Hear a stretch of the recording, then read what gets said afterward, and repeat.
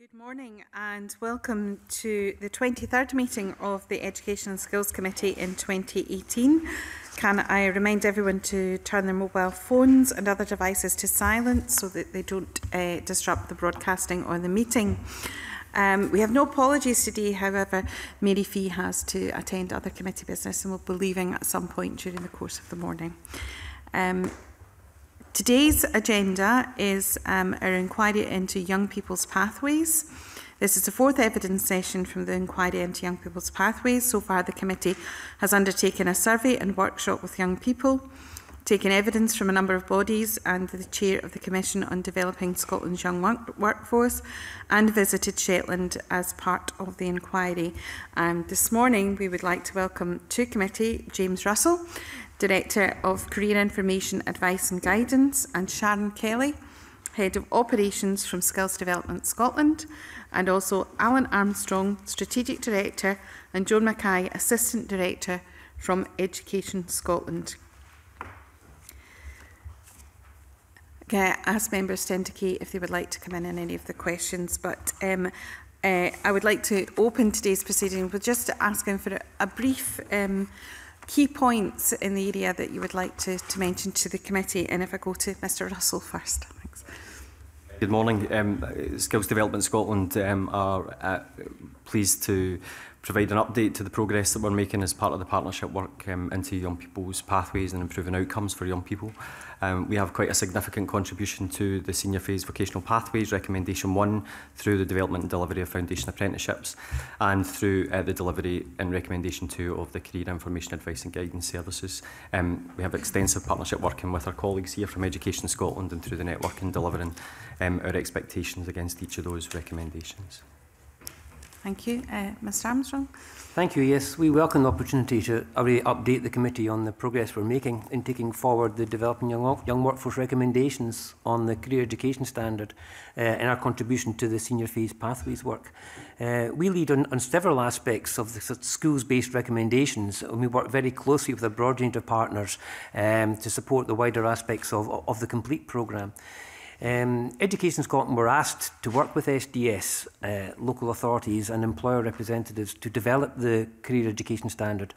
And that standard was published back in 2015, and we continue to work very closely in partnership with a whole range of people and now the DYW new employer groups to support schools and their partners to implement the entitlements for young people that are within the standard. And children and young people were directly involved in helping us to develop the process back in 2015, and their input shaped the standard at that time, but it continues to shape the ways that we go about making sure it's available in schools. And the standard recognises the journey that young people are on as they learn about the world of work, right from the early years, right the way through to the senior phase. And it sets out what children will learn, but also crucially what relevant adults in their lives what they can do and what they will do to support them in that learning. And really the aim is to make sure that young people are better informed about their abilities, because we know that young people live in this complex and changing environment, and that the old linear pathways through school can no longer serve their needs. So the standard, and DYW in general actually, is in the way it's being implemented, we're seeing the complexity playing out at school level. As changes are made in the curriculum. And that really means the offer that a school makes to its own young people. And we see that commitment and appetite from the staff in these schools and their partners to expand the offer. And this is leading to the emergence of some innovative practice, I'm sure, that we can touch on. We also welcomed SCEL, Scottish College for Educational Leadership, into Education Scotland earlier this year. And we immediately started to work with them actively to embed the Developing Young Workforce agenda into their complete suite of leadership programmes. It was there before in the Excellence in Headship, but now we're working to make sure that they go right across. One final point, I think, on inspection and review. The evidence we've gathered from across inspection and review shows we're making really steady progress with the career education standard and with DYW. And some schools are moving more quickly now, and others are picking up pace. But what we're seeing is that all are progressing. And most secondary schools are developing these learner pathways more flexibly, increasing the partnership working, and that means consortia arrangements often between schools. It means bringing local businesses in, working with local businesses and community partners, providing that wide range of options. So, I mean, in summary, I think we really welcome the opportunity to explore that with you this morning and to highlight some of the creative practices that we've seen. Thank you very much. We have some broad topical areas to cover today. I'm not guaranteeing we'll stick to those, but we're going to start with vocational pathways, and I'd like to invite Rona Mackay to ask a question. Thank you, Cynthia. Good morning, panel.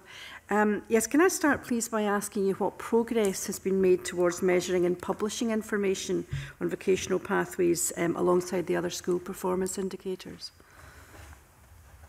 I don't know who would like to start. Yes. We'd have to kick up on that. It's quite a mixed picture at the moment. We're working with data from a range of sources. So, for instance, we look at the data that SFC has to tell us the trajectory and how that, how the pickup of vocational pathways is going. We haven't got all of that in one place yet, so that's very much a work in progress. Something that we know we need to bring together. We're doing a piece of work on that, testing that out at school level at the moment, and over the course of this year we'll be doing that. So we'll be able to come back with some more information on that. Can you give us an idea of timescale of, you say you haven't got it complete, what sort of, if you do have a target? Well, I think we're timing it with the life of the programme. We had to allow us get to a point where we were seeing some significant progress at school level. We're now beginning to see that, and through inspection, for instance, we are picking up now the story and the narrative of the change. What we're not there yet is having the collation of data in the one place that it's easy to make sense of it. So in terms of timescale, I'm guessing it's going to take us this latter part of the programme to get to that stage. Mm-hmm. And as I say, we've just started some of that work, exploring that work with all our partners just now. Okay, thank you. Mr Armstrong, you talked about the pace of change in rolling out vocational pathways. Again, can you perhaps maybe quantify that a wee bit for us and let us know how that's picking up and how it's progressing? I think I'm very comfortable with the progress that we're making. This is a significant change. The senior phase, as it's conceptualised at the moment, is radically different to what was in place before. And that means that schools have had to take quite a significant time to look very closely at what they were doing, how they were doing it, looking at the young people in their school and co-designing what the offer should be. And for that, that also means that they've then to quite often find partners, link up with businesses, think of new and wider ranges of courses to offer. And what we're seeing now is the senior phase becoming much less of a linear pathway, kind of linear progression, which would have been the case before Curriculum for Excellence, where young people tended to move through standard grade, foundation, general and credit, then higher, then advanced higher, and then on, with young people then dropping off, so that after S4, 20% stopped coming to school, they went somewhere. With that has been changed now from that linear to much more of what you might call a web or a matrix of an offer across S4, S5 and S6. And in the best cases, we are seeing S4 and S5 and S6 coming together by the school and organising young people in that way to open up the opportunities for S4, S5 and S6 to choose from a larger menu of courses and options. Now, we're seeing that in a large number of schools. What we're also then seeing is other schools picking up on this. Now, we're doing a lot of activity in that area in terms of collecting and sharing ideas, working with networks, and then helping through social media, through our web, share some of the examples that are coming through. So we're seeing activity from the people who are more forward-thinking, who have got a bit of traction in this, helping some of the others. It's an uneven playing field just now, and that's exactly as we would expect in such a fundamental change. And do you see that moving on quite rapidly? As I mentioned in my opening remarks, the inspection gives me great heart. The last set of inspection advice from over last session gives me great heart in some of the examples, some of which I think were in our submission, of the commitment to schools to be looking at this, not just as a function, but as a genuine hearts and mind reality that this is about the young people in their school at that time. And again, that's a slightly different approach where schools are now realising that your S4, 5, 6 cohort changes every year, because your new S4 comes in, your S6 goes out and different people leave. Therefore, you have to look at it again and what you're offering. So your course choices are not static, and will continue to grow. Okay, thank you.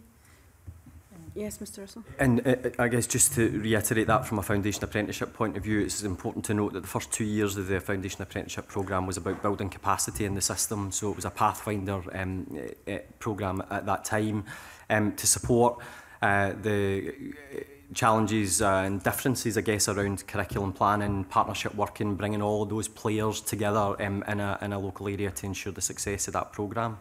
So this is the first year that we're starting to see the positive outcomes from the 2016 cohort, which was cohort 1, as that's progressing. And again, to reiterate the point that Alan's made about the learning from that. So we published a report recently around the progress in learning from foundation apprenticeships, which enables us to start building on what's working and sharing that with more partners as we move through the expansion of that programme towards 2019. Can I maybe ask a wee bit about targets and why different targets have been reported for foundation apprenticeships in recent years? And do you think too much attention has been given to foundation apprenticeships at the expense of other vocational pathways, or do you think the balance is correct? But it's mainly just the disparity in the different targets I'm interested in. Yeah, I think the balance is correct. It's got to be right for the circumstances that the school's operating within and the network that they have round about them and the delivery partnerships that they have in order to successfully do that. And we're continuing to expand the opportunities for lead partners that previously it was colleges which led to that partnership. Local authorities are now doing that, and the commissioning for next year is also opened up to independent training providers. So I think the focus is right. It's a significant change programme in the curriculum. It requires all of those individuals and parties to be able to come together and be able to deliver those. That's a change for employers, it's a change for colleges and schools also. And to the foundation apprenticeship target, I believe there has been references made to differing targets. I just have to make it very clear that through our relationship with the Scottish Government, SDS has always been and continues to be focused on the availability of 5,000 opportunities for foundation apprenticeships in Scotland to 2019, and that hasn't changed for us at all. How's that target reached? So part of the development of the foundation apprenticeship programme has been it's industry led, and as DYW recommended, it compares us to the top performing OECD countries.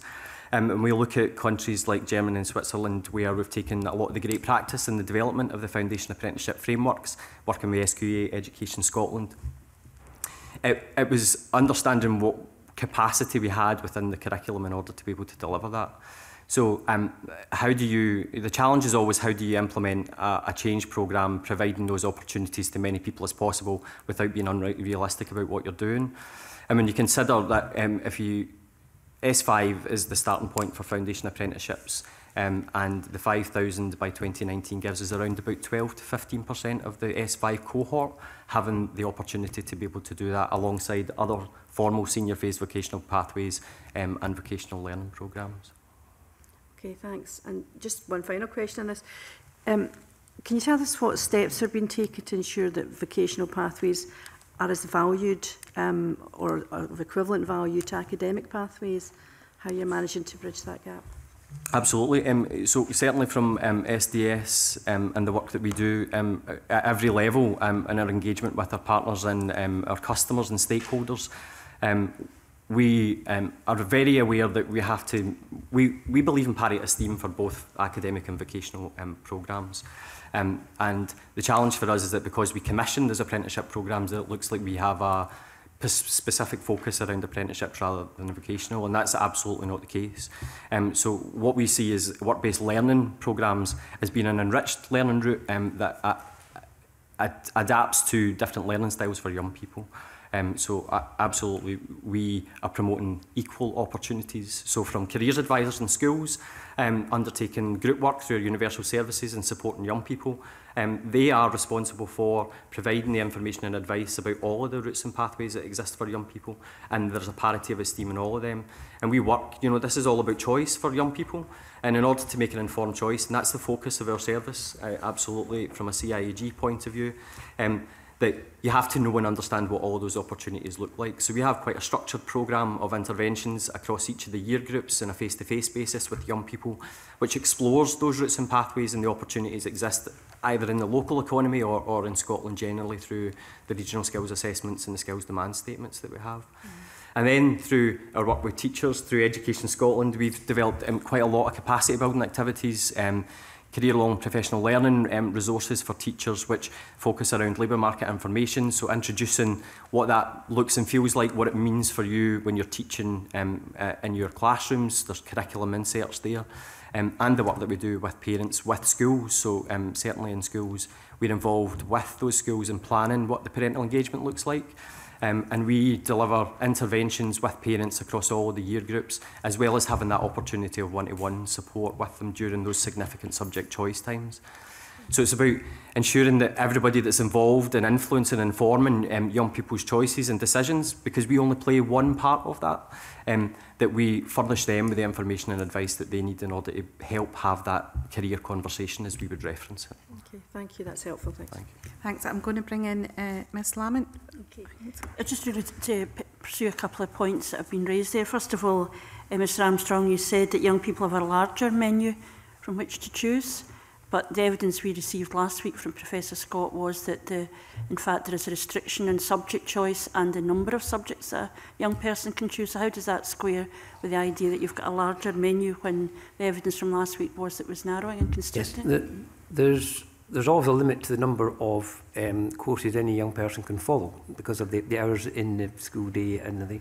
But my reference there was to the range of options that a young person has.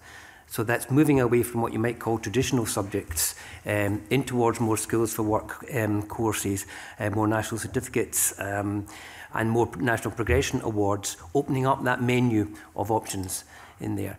And what we're seeing is that menu being available to young people and the distinct motivation young people are finding from studying foundation apprenticeships or working with employers in over their S4 or S5 or S6. So schools are very creative in the ways that they arrange their option choices for young people, and sometimes if a school has, let's say, 6 or 7 options for young people, within that, for some young people, one option could actually mean 2 short courses in schools for work or something in there. So there's a rich way that young people can... So the larger menu is you're getting a series of wee topics within a year rather than one substantial subject, which is not quite the same thing. I wonder if you've looked at Professor Scott's research and will maybe perhaps it would be worthwhile maybe asking you to reflect on that further and maybe coming back to the committee, and that was a very substantial issue there, but in direct contradiction to what you're saying, frankly, in terms of access. Can I ask about the issue of face-to-face support? Can you define what face-to-face means? Yes, so we have 2 approaches, and I'll maybe bring Sharon Kelly in on this, through our universal service delivery, which is face-to-face in a group setting and also in a one-to-one basis. The size of the group? So in classroom sizes, so around about 30 So you're pupils, defining face-to-face as maybe 30 young people in front of you? Well, it is a face-to-face service, so it's combined with the one-to-one support. So we have, from primary 7 S1 all the way through to S6, defined engagements with young people on a face-to-face basis, either through group or through one-to-one support. So what proportion of young people could expect to have advice in smaller than a group face-to-face, which is really just a classroom setting? What proportion of them would have access to one-to-one advice?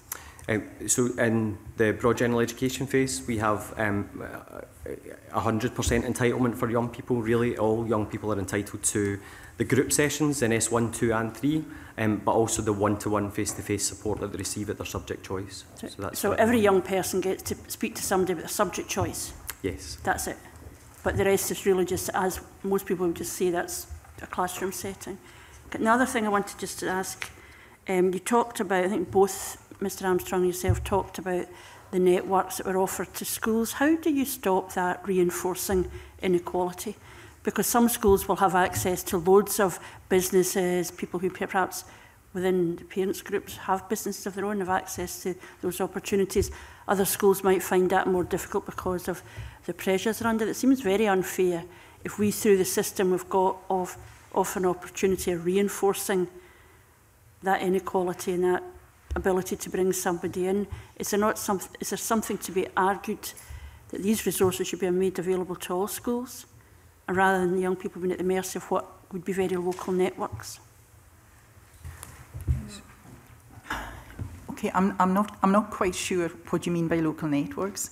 Well, so what was said was that schools are encouraged to develop their own networks, bring yes. businesses in, offer young people opportunities. That's going to be easier in an urban setting, in a more prosperous area with perhaps parents have access to all sorts of contacts and so on, than perhaps in a rural area or in an area where there are fewer businesses functioning.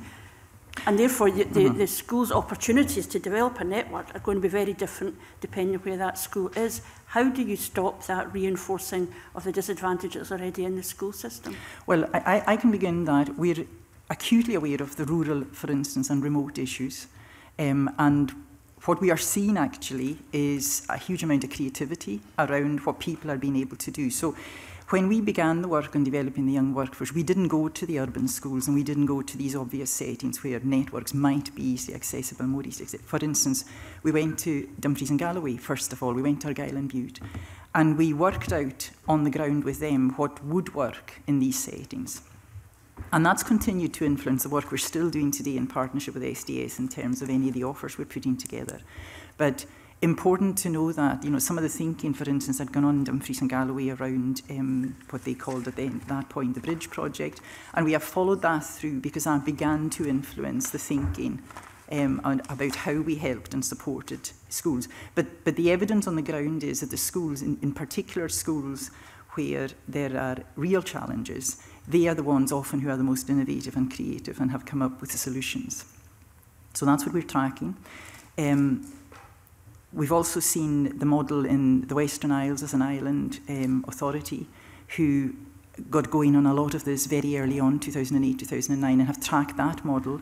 And we see other authorities learning from the Western Isles, from Dumfries and Galloway.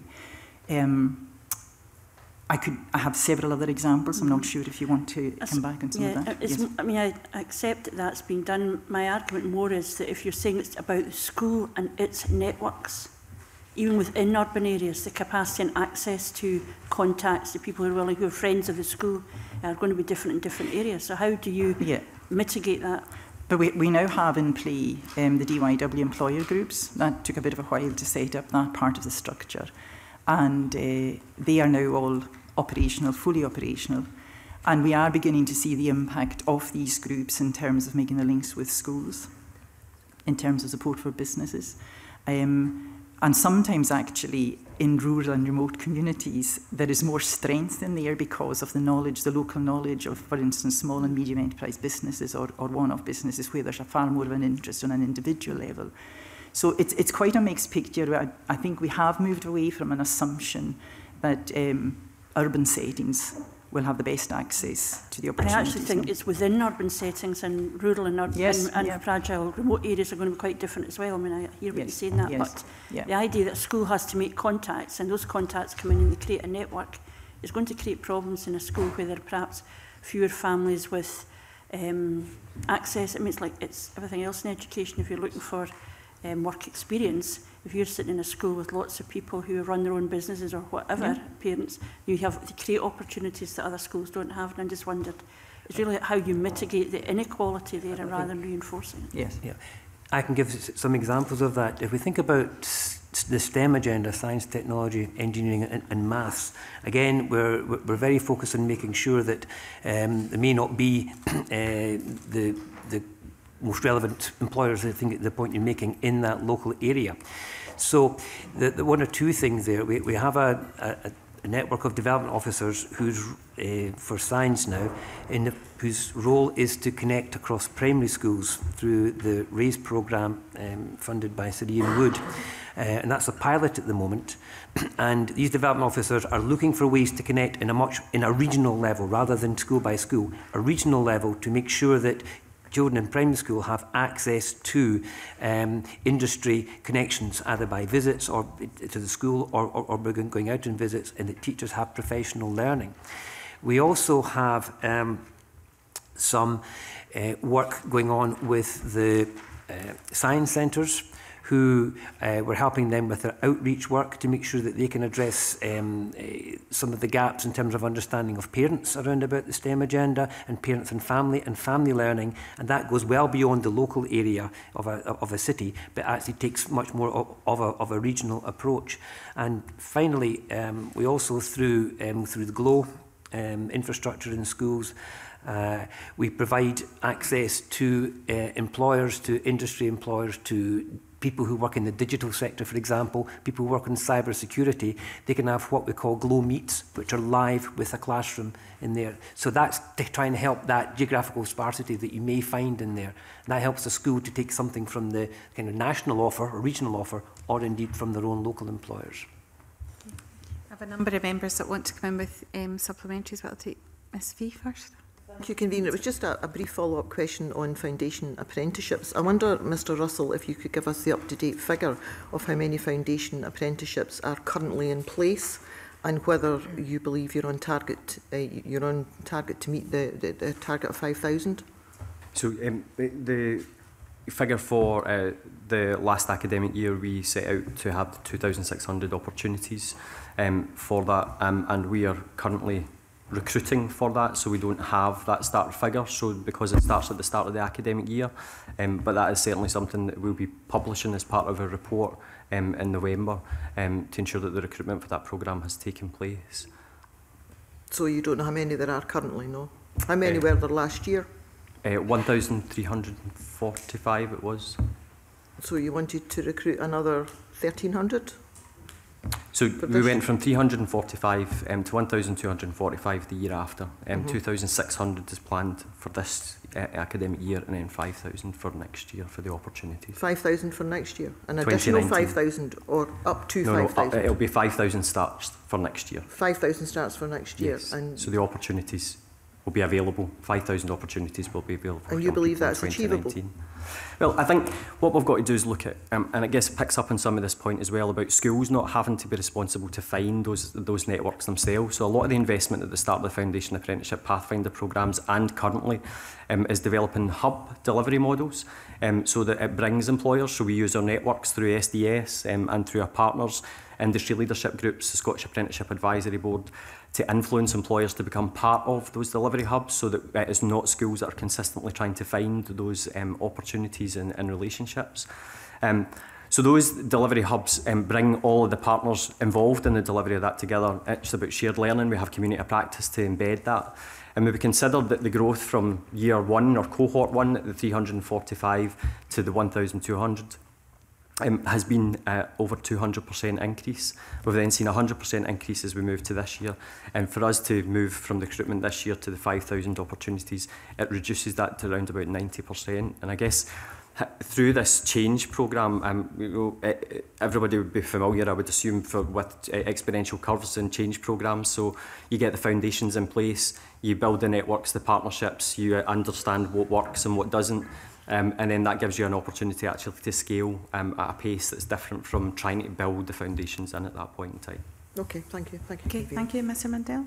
Thank you, Convener. I was just quite astonished actually to hear Education Scotland hold the bridge project up as an example of how to tackle rural inequality, because I hear several teachers, for just as a starting point, and lots of people within education in Dumfries and Galloway question what the project's about. They feel it replicates the work already being done by the regional college, and it doesn't get over the fundamental issue, which is how pupils at outlying secondary schools in Sanquhar, in Langham, get over the fact that it's an 80-minute round trip to go to another building in what is a large urban centre within a rural region. It doesn't tackle the actual point, and I wonder what is being done to make sure that the same educational opportunities are available to young people across Scotland, regardless of where they live. Can I come back on the bridge project? What was useful when we visited Dumfries and Galway was the thinking, and the thinking was about all of these challenges. And they had begun work. Just creating another physical space in an urban centre, get over those challenges. I'm not endorsing the creating of a physical space, that's not my point. My point was that a huge amount, they were exactly dealing with the issue and the question that you're asking. So that was very helpful to us in terms of the advice we had to, for instance, include in the career education standard, the work placement standard, and the challenges that we're talking about here. So that's why but you brought up the bridge, yes, to one of my colleagues as an example of how we deliver services in a rural area, but effectively the bridge is another campus within an urban setting that is inaccessible to many people in a largely rural region. I don't personally find that a credible solution to these challenges. Okay. And I just go back to say to you, we went to explore the thinking around about that, as we did in the Western Isles, what thinking had led to that. So I'm not going to comment on, on how the bridge is viewed locally. So, well, I think that then comes back to some of the evidence that's come in ahead of this session. For example, where Connect say, while developing the young workforce is embraced by many as a concept, the reality is somewhat different from the vision.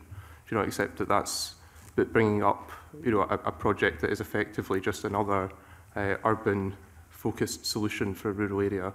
It is just another example of that, where we talk about having parity across the country, but when it comes to putting solutions in place, we go back to the same ideas that we already have in place that don't actually address the fundamental challenges.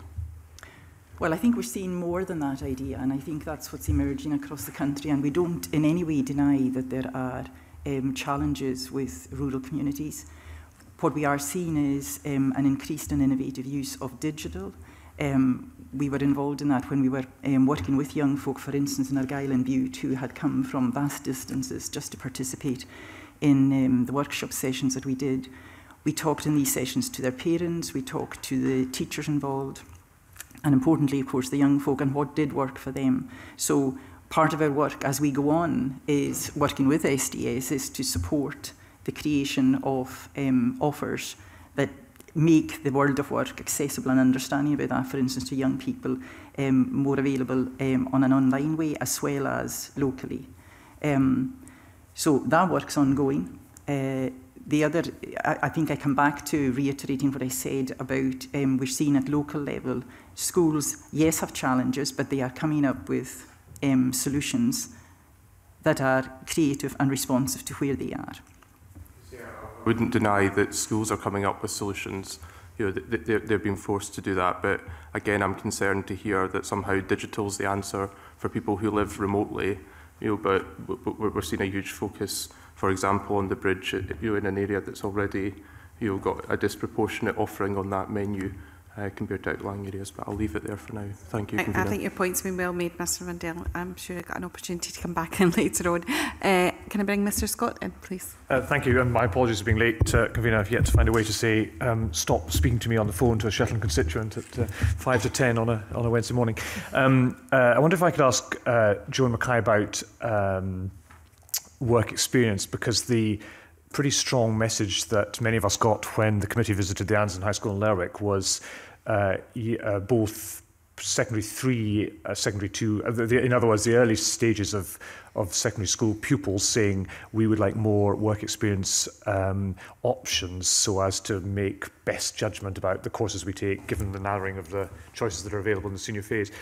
How does Education Scotland view that one, and have you got how do you help, I suppose, schools in widening out the choice, given the challenges of finding both employers and also space in the school day to allow children to undertake more work experience options?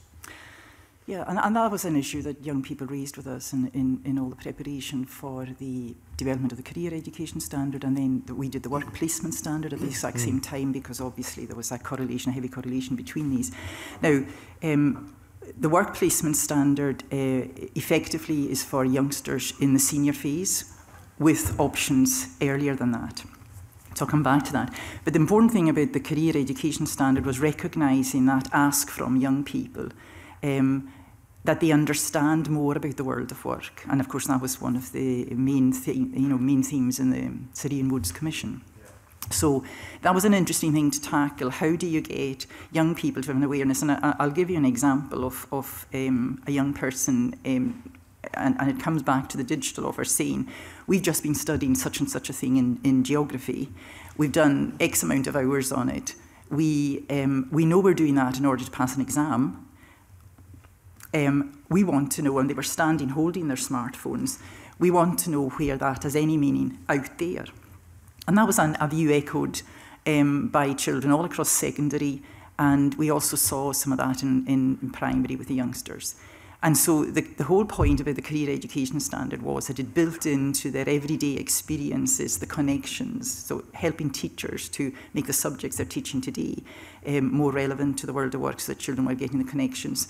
You heard James Russell talk about lesson inserts. So for instance, teachers, a chemistry teacher, a geography teacher today should be able to find something delivered by a colleague so that gives a 5-10 minute insert to add into a lesson today, for instance, which gives them access to somebody talking about the subject, whether it's geography, whether it's somebody working in weather. So they get that 5-minute insert in the discussions. But the important thing was to develop, and I am coming back to digital, what youngsters do find out a lot of their information from, how could they access that? So my world of work continues to evolve in response to that. But also, really importantly, the career education standards asks that very real connections be made with actual employers' work, the industry in the local area, and that is what we are seeing. We are seeing really interesting development in early years. We're seeing it in primary, where youngsters are directly involved with employers, either employers coming in or they themselves visiting workplaces.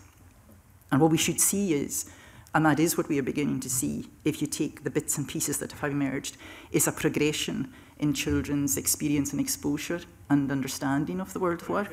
Patchy, isn't it? I mean, yes, at the moment, yes. This was specifically about work experience choices for kids, particularly in S1 to S3, so they had more things to relate to that would to help them take choices at the senior phase. And I think the pattern we've seen across Scotland is and understandably so, it's pretty patchy. But Ian Wood's very strong on this. We need more kids doing more work experience earlier on. I mean, you presumably agree with that principle? Yeah. No, absolutely, and that is very much what we're supporting schools to do. You know, so for instance, in S1 to S3, we have the real opportunity just now with the STEM strategy, which, you know, there's a fundamental thing that if the physics teacher and the biology teacher and the maths teachers aren't working together and offering youngsters opportunities in S1 to S3, then, you know, there's something we need to do there for them to understand that interplay. And what we are seeing is the schools who have gone ahead in all of this, we are seeing, you know, for instance, in a unit in chemistry, somebody from the local distillery coming in.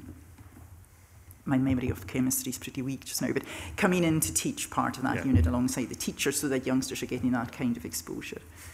So that is all there going on in the mix. Thank you. Okay, I'm moving on to theme 2, which is careers, information, guidance and advice. I'd like to invite Ms Smith. Thank you, Convener. Mr Armstrong, can I just refer you to the submission that you made to the committee where you point to the enhanced career information and advice, guidance, etc., which you say has been in place in secondary schools since 2016-17, and that includes the earlier intervention for young people at primary 7 S1 and in the transition stages in S2, S3. Could you provide us with some evidence to support this? Because the other thing that Professor Scott told us at last week's committee in his trawl of every single secondary school across the country was that there were very few schools who were providing a very comprehensive and good quality set of guidance for subject choice. And these two things I don't think quite fit together. So could you give us your uptake on this? I think, as Joan mentioned there, just where we are with the implementation of the career education standards and the understanding of teachers themselves, subject-specific teachers in a secondary school, as to the ways that their curriculum and their subject relates now to the world of work. Then That is some work in progress with teachers themselves, so they understand when they're teaching, they can change the context of teaching for young people, so they do get that understanding. And the teachers and the young people get the understanding of the relevance.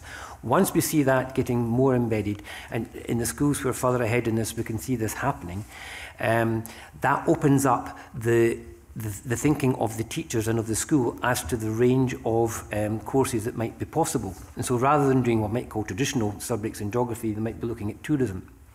They might be looking at land-based studies rather than some biology or chemistry. Now, getting that embedded at the moment there takes time. We know from the review of the Career Education Standard in spring of 2017, it was launched in autumn 2015. So after 18 months, we had a pledge to review the career education standards themselves to make sure they were fit for purpose and to make sure that they were having some kind of traction. That review pointed to the fact that the senior staff in schools were fully aware of the career education standards, what they were aiming to do, what the potential was, but it had not yet fully reached the teachers and the classroom. And I think the careers information and guidance inspections are also showing this, that's the next stage for that to filter into the classroom. Sorry, Mr Armstrong, can I just interrupt you there? Professor Scott is making 2 points.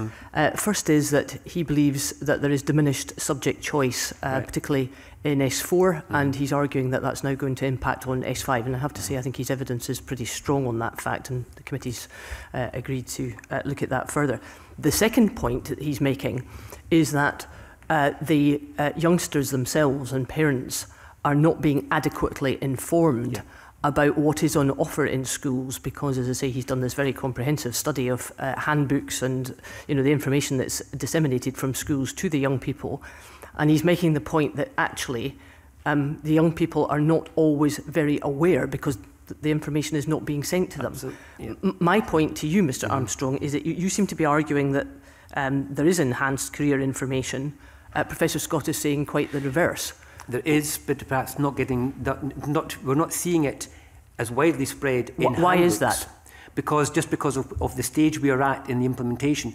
Because I mentioned there in spring 2017, we know that the career education standard was well understood by senior staff, but not in the classrooms. But we did check, and schools' intentions for last academic session were to do much more work in the classroom. So that is beginning to penetrate into that work. And from that, the more detailed, informative work in parent handbooks and discussion with parents at parents' evening and with children, that's how it all flows. So there's a sequence of activity to filter down from the senior management to the teachers with their understanding to the young people, and then that has to find its way into the advice for parents. So if we were to look at the school inspections overall, are you telling us that there is more information, that the inspection process is reporting that there is better information being disseminated to our young people, when Professor Scott's evidence is suggesting that there's a very long way to go? Is that what we would find if we looked through? No, what we would find in inspection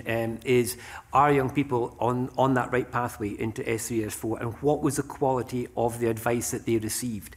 And what we would say in there, Joan will say there, is that the advice they're receiving at the moment is variable. Yeah, I think, if I remember rightly, Professor Scott was talking to a review he had done of school websites and school handbooks, and he's right in that. I mean, we did a review too, just midway through last year. And it was disappointing. It wasn't beginning to show up, this range of options that we described at the beginning. So, that's a piece of work that we're reminding schools to do. But it is often the case that the handbook and the website, unfortunately, a key tool in informing most of us and parents in the community, is often the last thing to be attended to. So what we found was that the websites were not yet reflecting what we were hearing and we knew was happening, from instance, from our development work. So there is a point about their role, if you want, in promoting what they're doing. Now, sometimes they're still in a state of development, so that is an issue. But the other thing I suppose to say, and I think James would probably pick up on this, is that the formal earlier offer from SDS and the changed focus as a result of the post-Wood recommendations and what's going on now has seen a change in I will put on the table, we're requiring quite a lot of culture change in schools to make all of this work. So, for instance, and I say this carefully, there might have been a degree of, distance from senior management level in a secondary school to what SDS were doing. It might have been seen as an add-on. The career person comes in, does this and goes away. And we knew that. We knew that attitudinally was sitting there. What inspection has shown over time is that the response of head teachers, for instance, to their school partnership agreement with SDS, which again sat on the side, it was something they did, that's entering into the mainstream of a secondary school's body of improvement work. And the feedback, and again correct me, I think I'm right, is that the response we're getting from head teachers when we're working with them is that they see the SDS offer, that area offer, as much more meaningful. They're making better use of it in schools. They're using the data now from SDS to inform what they're doing. And importantly, they're using often one careers person in a far more, in a better way to support the rest of the staff. So it's not just guidance staff, what we might have seen, but all of the staff to develop their understanding of the links between what they're doing in the classroom and the wider economy. So it sounds like a catch, but it is a work in progress. And yes, I'm not surprised that Professor Scott found that on websites. Thank you for that. Would you acknowledge, Education Scotland, that this is actually a very serious concern? Because, Mr Armstrong, you said in your opening remarks that this is a more complex landscape than ever before when youngsters come to make their choices, and there are different pathways, and that, in my view, is a good thing. But youngsters have to know in detail exactly what these options are and how they are, what the qualifications are, how they're examined, etc. And it strikes me at the moment this is a mess in terms of the information that is going out to youngsters. It is not clear-cut, and it's certainly leaving them, in my view, very short as young people who are obviously the future skills of this country. It's not a mess. I would say that it needs to be more informed by, for example, labour market intelligence. And our reviews of careers information, advice and guidance have actually turned out to be very positive and being very good, some excellent evaluations across the local authorities over the past years. But within that, the areas that need to be worked on most is obviously the implementation of the enhanced careers education offer from SDS, but also that the teachers and schools' use of labour market information. That's critical, I think, to actually helping schools understand just exactly what needs to happen. So, as Joan said, it's work in progress and certainly an area that we know needs to improve. Okay, Mr Greer. Thank you, Convener. To continue this theme, I'm interested in Skills Development Scotland's Senior Phase survey. I'm glad that you do it. I've got a couple of specific questions on it, but just before that, in terms of your submission, it was very much focused on young people's experience of careers advisors. Could you just briefly explain if the survey is broader than that, or if it's very much focused on experience of a careers advisor in school?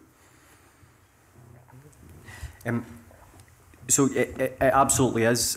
We set out to listen to our customer's voice as part of the CIEG service, which we've been doing for many years prior to the Career Education Standard and DYW coming in. So we, as well as the Senior Phase survey, we also undertake point of delivery customer feedback as well, so after group sessions and following one-to-one sessions as well. It used to be a school leaver survey up until last year, so it was only leavers who left, who we then gathered feedback on the services that they had received by SDS. I guess in our evolution, the sophistication of our systems and tracking of young people, we're now able to ask those questions of young people based on the services that they actually received. So we remind them that those services have been received.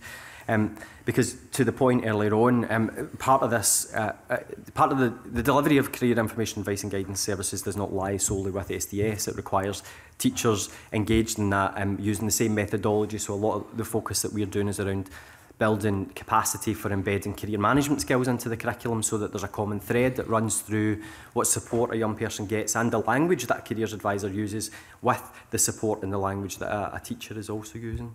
So at the moment, that survey absolutely is specifically focused on CIEG services themselves. part of our evolution as a partnership through the change theme programmes and taking forward the career education standard is the consideration about how we use that mechanism, actually, because we reach 3,500 young people every year. It's quite a significant cohort of individuals from senior phase. How do we use that to start to focus on the broader career information, advice and guidance that they're getting through the school system rather than just purely from SDS?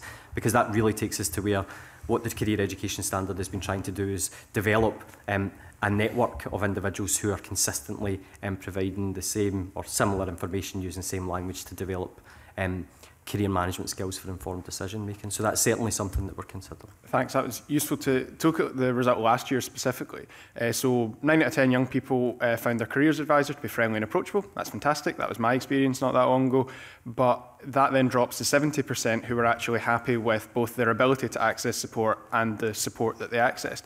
Have you drilled into that and found out why 1 in 5 young people have that gap in experience where they found the careers advisor friendly and approachable, but clearly weren't happy with what they got? Yeah, we have drilled into that. So one of the things to understand about that senior phase survey is that that's the national result that we submit as part of our report that we published last week. When we described earlier on about the difference between the universal and targeted support, so universal services are for all young people, so it's an entitlement for every young person in school. And that targeted support begins to come in around that needs-based and the needs matrix that we have referenced, and I know that that's picked up in the papers. So there's a difference in terms of what customers or young people are actually receiving as part of that service. And we don't widely publicise, you know, that this is when you get targeted support and this is when you get universal support. That's more about an individual, their circumstances, working with the practitioner who's working with them in order to understand whether they do or they don't get targeted support. So when we drill through that survey, the results for universal customers, so those individuals who are maybe only receiving the face-to-face engagement or the subject choice one-to-one, is starkly different from those who are receiving targeted support. And what we often find is that those young people who are receiving that universal service, their satisfaction drops because they're not getting more. But we are obviously limited in terms of the services that we're delivering. We deliver against their expectations in our letter of guidance and also through the CIAG strategy. So our resources are delivering what I feel is the right mixture of that delivery. What we learn from that is about how do we take that out to practitioners to manage expectations around the services that young people have, the support that they can access, and actually supporting them to know that they can get continuous targeted support, ongoing support, if it's agreed and worked through with a careers advisor. So if we identify a change in someone's circumstances, we can offer that enhanced support. So the satisfaction level increases by 10% when we look at the targeted cohort only. So that's the kind of differences, and that's part of our commitment in SDS to continuous improvement, is about how do we then inform our practice working with young people to manage expectations and be clear about the services and support they can receive. Thanks. The entitlement to one-on-one discussions with advisors has been mentioned already. Do you survey, are you aware of how many young people are themselves aware that they have that entitlement? Because this is something that's come up quite regularly with us in the informal sessions we've had with young people, as well as more formal evidence and submissions, that very often they're unaware of what support they're entitled to. I think we put a lot of effort into trying to make sure that young people are aware, and we use the opportunities that we have to work with our influencers, so we make sure that parents are aware of that. We spend a lot of time in school through the school partnership agreements discussing what arrangements we'll make to try and raise awareness of that as well. And young people have the opportunity not just to come along for a face-to-face if it's arranged in the way that we've described, but they have drop-in sessions at school in most of our schools that they can come into for further help. And sometimes it's from that we identify actually that they do need further help. But we do a lot more now, I think, to promote our services, and we do that in a range of different ways. So we're a multi-channel service, so you'll see that information in schools, hopefully in most of the schools that you maybe have visited or that you'll be aware of. We also have marketing materials that young people can access and their parents. We spend a lot of time talking to teachers about that as well, because teachers can refer young people for support as well if they feel that that's appropriate. So we do use a lot of different channels and opportunities to try and raise awareness and make sure that young people are aware of their entitlements, and we also closely monitor that as a service to make sure that we are actually reaching those young people who really need the help most. That's very helpful, but have you surveyed young people to find out what they're aware of in terms of their entitlements? I'll come back in a little bit on this then. Okay. There are entitlements set out in the career standard, and I'm not sure if they're the same ones you're referring to, but there are 10 of them there, which includes critically the SDS offer. Just to give some idea of progress there, we're absolutely pushing on all angles in terms of how children and young people are made aware that these entitlements exist in the first place. And I think you've heard us say that there's a lot of work going on with across schools and wider practitioners into the community and community learning development, so that people are aware that these entitlements exist. What we're finding is, for instance, when you check on inspection evidence, and as we speak today, inspectors will be in secondary schools and they will be in primary schools, and they will be asking in schools, how aware are the young people in this establishment of these particular entitlements. So that work will bring feedback towards mid-year and towards the end of the year. But the other interesting thing is, I think Alan mentioned career information and guidance reviews have taken place since 2014. We're now in the stage where some of the follow-up to the local authority, that's on a local authority basis, some of these follow-ups are beginning to happen. And what we've seen, for instance, in one local authority where they got a reasonably good, review, but there was a recommendation in there about these entitlements, about teachers and parents being made aware and youngsters themselves.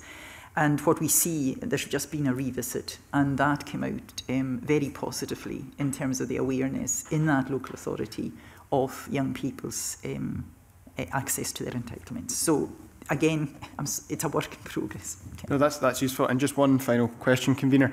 Something that's come up quite regularly with us in feedback from young people is where there are choices that aren't really a choice for them, where schools might have on paper expanded the number of options available to young people, but for the individual young person, they don't feel that it was ever really a choice, that they were, I don't want to use the word railroad because I think it's quite a loaded term, but they certainly felt like they were being directed towards one of a range of options and the others weren't really an option for them. What is the role for a careers advisor in that situation? Are careers advisors empowered to address that with schools? So I think we have a really important role to play around the curricular choices that people make, particularly as you've heard already, we have an input around either second or third year. That's a face-to-face intervention, but it's also an opportunity to speak to parents and teachers as well if we feel that that's appropriate. And part of what we're trying to do whilst we're having those conversations is to look at what the options and opportunities might be in the future, and to help young people, their parents, teachers to look at that in the context and the circumstances in which that young person is learning. But as part of that, it may well be that they look at a career route or a career option, and our job is to try and keep their options as open as possible at that stage. And what they would then help to develop is their career management skills in order to be able to understand how they might go about accessing that. And as part of that conversation, they may then identify particular qualifications that they require in order to pursue that career. Whether or not they're available in school is something that obviously we would discuss with them, but our focus isn't necessarily around which subjects they're going to choose at that point in time.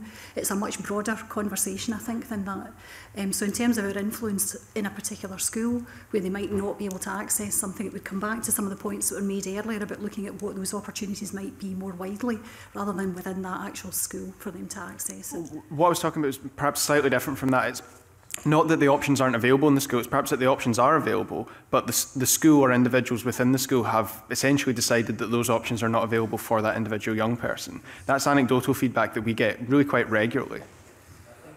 Would be fair to say, and I think it's the extent of culture change that needs to happen. There's still, go back to my analogy of the linear progression in there. Parents are used to one system. Teachers are used to that same system. Employers are used to that system, and employers know their needs. And what we need to do is to harmonise the two, so that exactly what it is that employers need by the way of the future workforce then actually influences the schools and helps to influence the choices young people make with their parents' consent, that actually university may not be the best thing for you. It may actually be better to do a foundation apprenticeship, modern apprenticeship, up to a degree level in the workplace, by the time you're 21, 22 or whatever, for all the benefits that will have for the economy and for their own personal finances in there.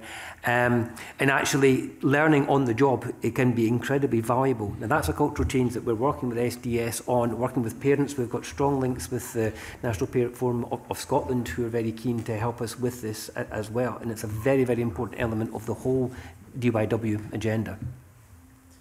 Yeah, I'll come back to your original question. The careers advisors in schools, there are dedicated staff from SDS working within the schools, and we negotiate that service through the school partnership agreement. So they may not be empowered to change what's happening in relation to the curriculum, but certainly they're seen as part of that school team, and through the development of the career education standard and that collaboration, it's raised the visibility of what that offer does and the contribution that it makes to the wider information, advice and guidance. So we are informing and influencing senior management teams and head teachers around what we're hearing from young people. And I think the important point in all of this, where there are experiences, as you're describing there, of people feeling that they're being driven into different environments for different reasons.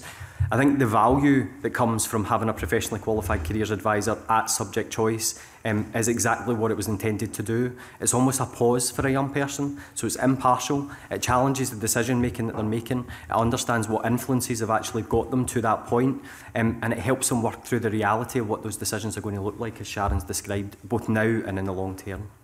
Okay, thank you.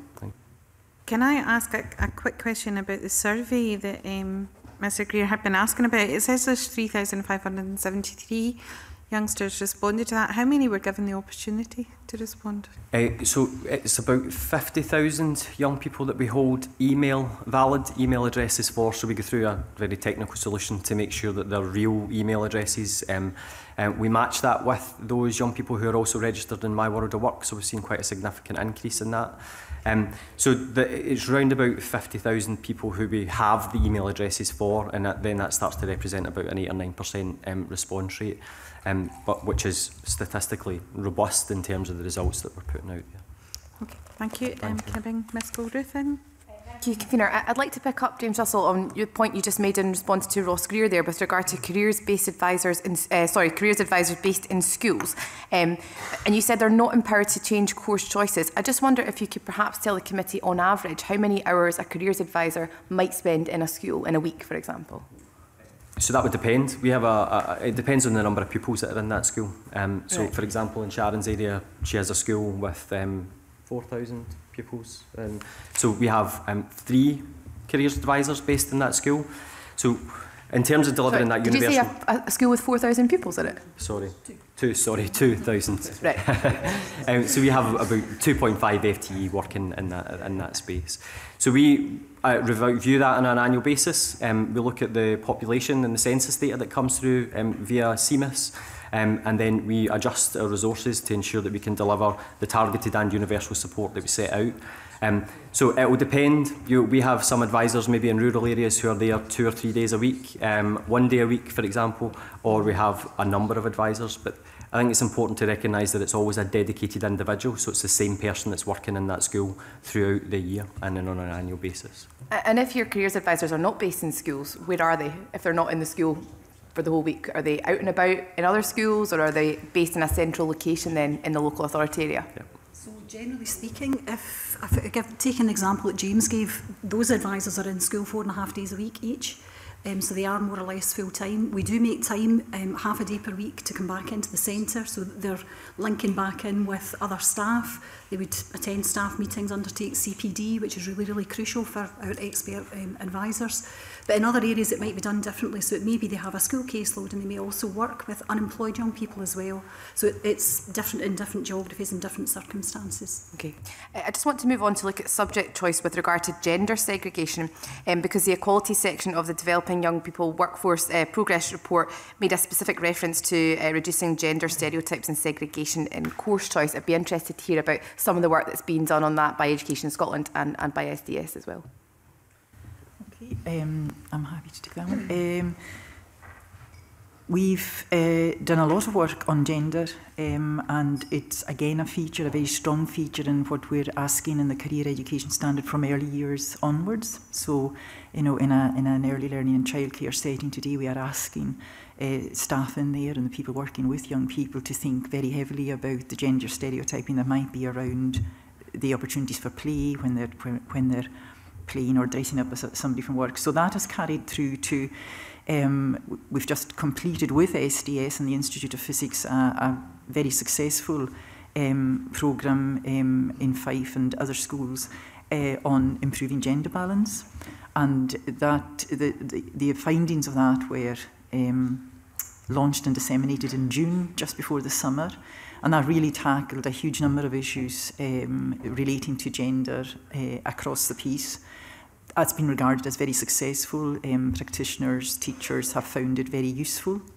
We'll now go on and pick up on that work, and as we move into the area of regional collaboratives emerging, we're hoping with the recent recruitment, at the moment we're looking for improving gender balance staff who will help take that work forward across the country. So we've learned a lot from that, and we can see progress. We've been involved in the delivery of the Improving Gender Balance project, and what that's taken us to is the development of resources. So careers advisors, particularly postgraduate qualified, have an element of that as part of their learning and training. And back to the point earlier on about challenging the choices that they're making in a positive way, but that absolutely is about ensuring that the young person's making the right choice, and that includes exploring gender segregation and occupational segregation and the influences that are informing those choices at that point in time. So we undertake CLPL or CPD for our staff. We've developed that in conjunction with Education Scotland as well.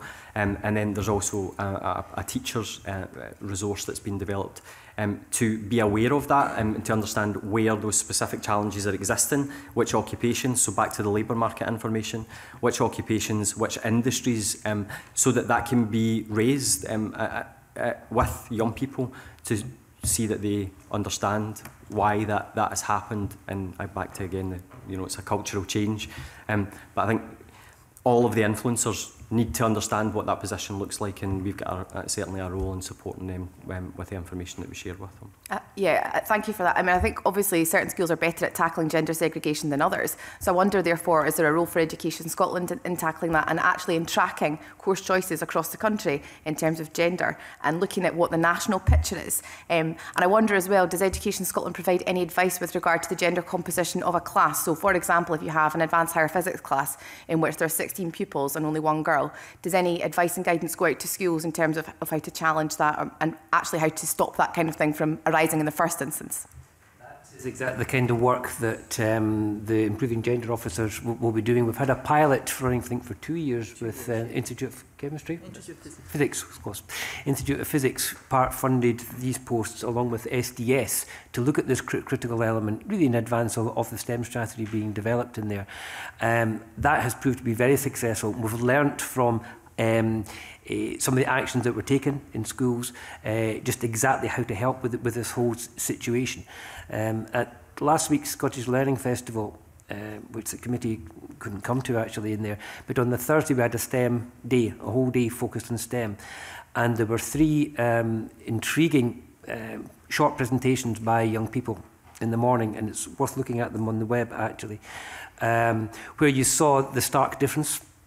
There was the last person that spoke was a young woman who left school possibly 2 years ago and didn't know what to do when she was at school in terms of her future career. This was pre-enhanced career information. Didn't know what to do, and she moved school fortuitously in S5. And in her S6, her technology teacher opened her mind to what they called a multi-trade course in S6.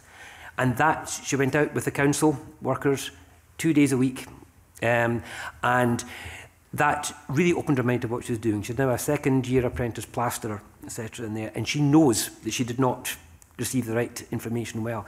The corollary to that was the first person who spoke, who was a primary 7 pupil, who had become a science lab technician in her primary school. And she had to apply, she had to go through an interview, And she was then leading others, well, male and females, boys and girls, in that school on science. Now that's an example really of us, seeing those early wins coming through. It will take time, but I think we're working at it from a whole range of angles. And how will Education Scotland capture that good practice and share it then with other schools? Will it be done through the website or...? It's done in a whole number of ways. I mean, all of that is captured on the findings and the projects that went. Your example of noticing that there's one girl in a class of X number of boys. These are exactly the things that were being worked with in schools concerned, and all of that was, I suppose, made very, very clear. How a teacher speaks in a class. Who are they taking answers from? Are they responding to the boys first or responding to the girls first? And does that, vary across subject area? And of course, that's what was all unearthed as part of this work. It was fascinating. That's all available. It's certainly on the website, but we'll work with that material with these new gender officers across each of the RICs to make sure that that's everybody's aware of that. And just finally, the reason for placing them with the regional collaboratives is that Education Scotland are looking to have a team of people around about literacy, numeracy, health, wellbeing, STEM and the gender. That will then begin to take things much more across the curriculum and to help all the teachers to understand the connections across, just as Joan said, everyday learning and teaching without thinking about even those careers we want more women in. Becomes a natural part of learning and teaching and young people's expectations that the gender bias issues are covered. Thank you. Thank you. We're moving on to the achieving the developing young workforce priorities. I'm going to bring in Mr. Mandel. Thank you, Convener. I just wondered, first of all, how well do you think that DYW is achieving its aims across the country? I'll start with that.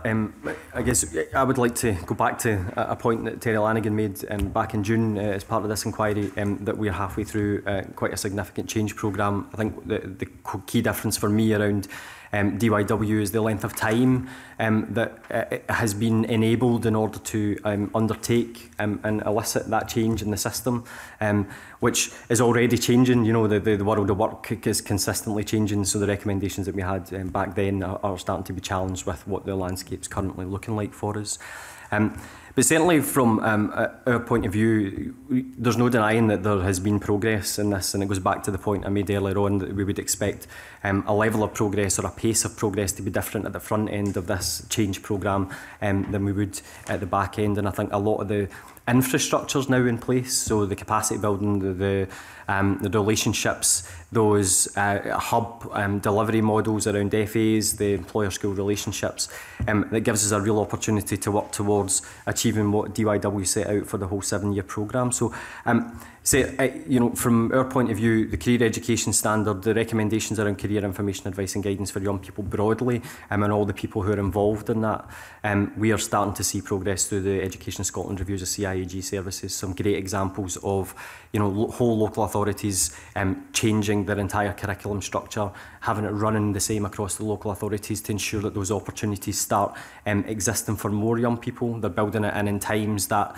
means that the travel's not taken away from other parts. There's a lot of learning that's been taking place as part of this change programme, and I think the progress that we're making is also reflected in the KPIs, that there's incremental progress being made year on year against those. There's 39 recommendations from the original report, and they then break down into something like 124 sub-recommendations. So, and then across the vastness of the programme, there's been a lot of interdependency and complexity. Where I see us just beyond the midpoint now is that pretty well everything is lined up. There was a point in time when you couldn't push on one bit until another bit was in place. For instance, waiting for the DYW employer groups to get themselves up and running. That's now in place. So we're in an interesting place now where, from where I sit, everything is in place. And I think that the job now is one of pretty well relentless focus in delivering the ambitions of the programme in the next 2 to 3 years. So you'd be absolutely confident that the targets are going to be met by the end of the funded period? I am confident that we are going to see a change. Remember, what we're looking for is system change. That's a big ask. It's system change that is sustainable. This can't be seen as another initiative, something like it has done in the past. It can't be something that stops when the programme stops. So that's what we're gearing all our efforts towards, and we've already mentioned the significant culture change that we're having to work on to ensure that that system change actually happens and is sustained beyond the life of the programme. And you're confident that there's sufficient financial resource going to be available to ensure that activity is sustainable right across the country? I probably don't have too much comment on the financial resource. I'm probably not best placed to make a comment on that. I think there are three strong indicators in the progress for me. One is that relationships are now growing with the right partners. That would include the employers and the parents and everybody involved in this. There's genuine collaboration. It's not partnership, it's genuine collaboration in there, not just from the national agencies, but in schools and within local authorities. And there's shared expectations. Shared expectations from us, whether it's about the gender bias or the need for better careers information in school, when option choice. There's a clear understanding and shared expectations in there. So relationships, collaboration and expectations, I think, are really strong. Okay, the final question that I want to ask is slightly unrelated, but do you think that there's too much focus on employers' needs? I've heard that mentioned a couple of times this morning, and it's certainly a worry for me. I think the DYW group in Dumfries and Galloway are doing a great job, but ultimately a lot of the activity seems to be focused on supporting employers and young people to sort of match them up locally, rather than focusing on young people's potential, what they may want to do. And I have a concern when I hear that we're widening the option choice, but within some of the option choices for bright young people who maybe come from disadvantaged backgrounds who want to pursue a traditional academic route, actually the choices and the support available to them has got weaker or lost focus in order to support some other activities. That's something we need to have a sharp eye on in ourselves in talking to young people in schools and in community learning settings, is that they genuinely feel that the course and the courses they're on, the range of courses they're on, actually meets their own expectations. And that's part of actually a young person, right from the earlier stages, understanding what their career options might be. So they're able to articulate these and talk about their skills at a much earlier stage, be aware of them and talk about them, so that they're well informed, but also the teachers and parents are well informed. But we certainly would not want a situation where a young person's aspirations were bound by the need of a local employer, when actually that young person could become something different. That's very, very important. It's about young person's needs as well as the economy needs. Do you think that the current programme's got that balance right? That's really what I'm asking, because I don't see middle class pupils who have these connections and inbuilt advantages. That they're not changing their mind, as far as I can see, away from university and wanting to work in local businesses. They're continuing on that path, and what's happening is a lot of the initiatives end up targeting a group of bright people who maybe don't have the same advantages, to whom things then appear an attractive option when they're not given the full support they deserve. I would agree that's an issue at the moment, and I think that's exactly. But the drivers are in place to address that. And I mentioned earlier the work of the science centres in reaching out, working with families, family learning, the kind of things. And that again needs to get itself embedded into the system. But again, the drive is there for that. I think we're acutely aware of that perception playing out, so we're absolutely have that in mind, that it's the children's needs first. That's an absolute driver in everything we're doing. Absolutely. If I could just say something on that point, the work that Joan referenced earlier on about looking at what evidence exists at a school level to support their planning for their curriculum in the school, and also through the kind of FE provision in the area. The 16 Plus Data Hub, which is part of the Opportunities for All, tracking young people's outcomes, and SDS are heavily involved through identifying where those young people are, if they're not in school. And part of that is a huge amount of work that's been undertaken to support schools to input information into that about young people's status and destination, but it also includes information about preferred occupations and preferred routes. So it gives us a chance to use that information. A lot of the focus has been getting that data as complete as it possibly can, but we're already starting to see some emerging local authorities using that information to inform their curriculum planning for themselves and for the college. So it's looking at the supply and demand, and if they are mismatched in some way, shape or form, that has implications for all of us, and I guess that needs to be part of the evolution of DYW and how we use evidence and information to inform very targeted and specific improvement, rather than at the front end of that, which was broad infrastructure being built into the system. So that's certainly something that's on all of our horizons about how we help schools to use that data more effectively. Mr MacDonald? Thanks very much, Convener. I just wanted to continue this conversation about employers. The vast majority of employers in Scotland are, certainly in the private sector, are SMEs, less than 5 employees. What support is out there to encourage employers to get involved in the programme? Yes, I can start that off. So again, it's important to recognise SDS has a very specific role in that space, working alongside Scottish Enterprise and also the DYW groups in supporting employers. So I can certainly talk about the support that we have available for them. So we work with and account manage a group of employers to understand what their business needs look like, and there's a programme called Skills for Growth, which enables employers to build their capacity to either explore or to undertake workforce development. So we have a small team in SDS who works with those employers, and part of that programme of understanding their needs and supporting them to improve or develop their organisation also includes what skills programmes are available to help them do that. That would be the apprenticeship family in its entirety. So is that an employer that can become part of an FA delivery model, or is it something that maybe in modern apprenticeships would more support the succession planning requirements of those organisations? So that's, I guess, one aspect of that.